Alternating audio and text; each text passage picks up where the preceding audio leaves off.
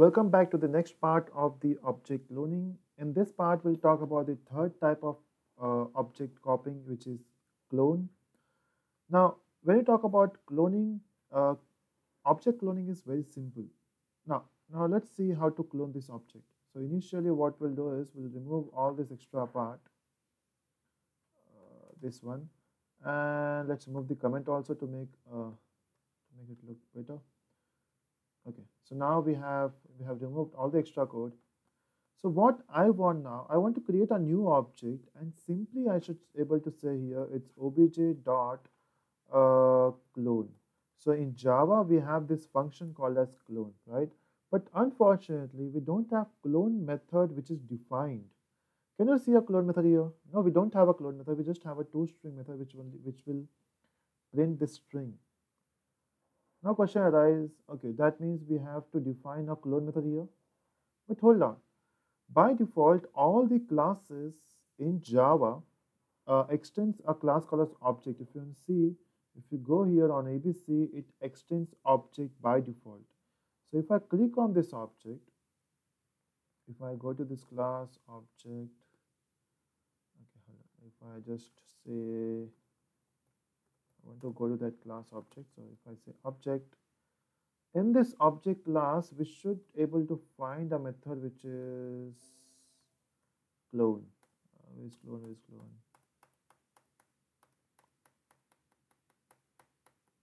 Okay. So you can see we have a method called as clone, but unfortunately this method clone is protected, which means I cannot call a clone method of object class using object of ABCs because it is protected. So you cannot call this. What if I just go into my class and override that method? Yes, we can do that, right? I don't know this here. Okay, we can do that, right? But let's try. So if I say public, it should return an object. This object type should be ABC, and the method name is it's clone. Okay, and here we can just say return it is super.clone because we want to call a super method, right? What's the issue now? Okay, so it will return an object.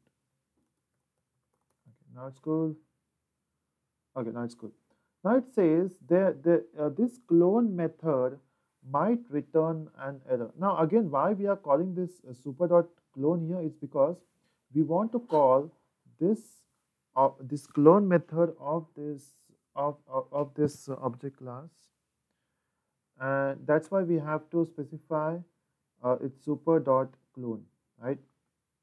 Now there is some chance that this clone will throw an error. Now how to handle this error? It's very simple. We can just say it throws exception. Oh, it's not supporting. It's because when you go here, it says it throws clone not support exception, which means here we cannot increase the scope of exception. We can decrease the scope, which means I have to specify it is clone not supported exception. Simple. So I have overridden that method which is present in object class. Even we can just specify it as override. So it's worked, right? So that means we are overriding a clone method here. I think it should work now. If you go here, it's still not working. All right. It says clone is returning an object. We want ABC, so we have to say it is ABC. Uh-oh. Again a problem. It says since clone is throwing an error, we have to handle this error here. So again the same error which is thrown by clone method, and bingo, it's working. Now everything is, there are no errors. It should work now. Object this we have overridden the method clone. We have called that method clone. How to call super class method using a super keyword. Everything looks better. Okay. Now if I print obj1, it should give me value which is 5 and 6, right? I think it should work. You think it should work? Okay, let's see. Let's run this code. and get ready to see some output or some error. Oh, we are getting a error which is clone not supported exception. Now what this means? Now if you can focus here, oh, where is that? Where is the object? Yeah, this object class is the object class.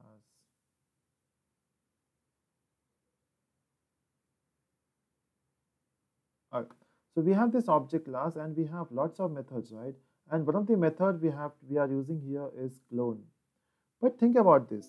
If by default, if your Java or your JVM allows everyone to clone the object, or just imagine you're creating a software which is a security software, and some hacker, he just managed to create a clone of your instance.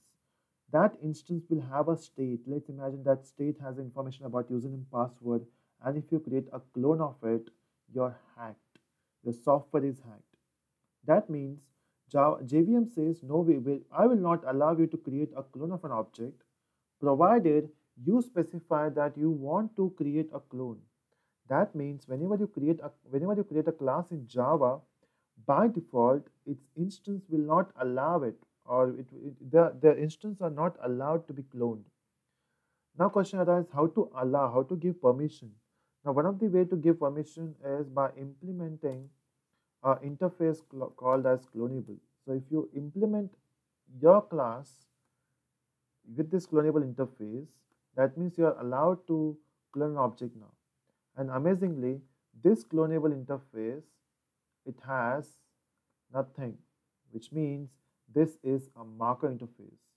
And marker interface are basically used for permissions.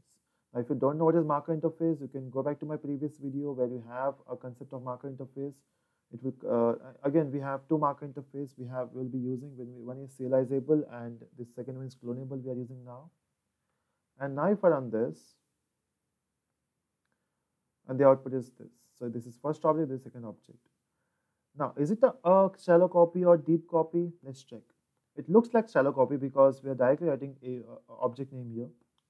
But if you change the value of obj1, if I say obj1.j is equal to 8, the expected output here is 5, 8. If it is shallow copy, both will give you 5, 8. If it is deep copy, one should give you 5, 8, second should give you 5, 6. And if I run this, okay, so we can see 5, 8 and 5, 6. That means internally it is going as deep copy and it looks like shallow copy. So that's the importance of object copying using shallow copy, deep copy, and clonable. So thank you so much for watching and do subscribe for further videos.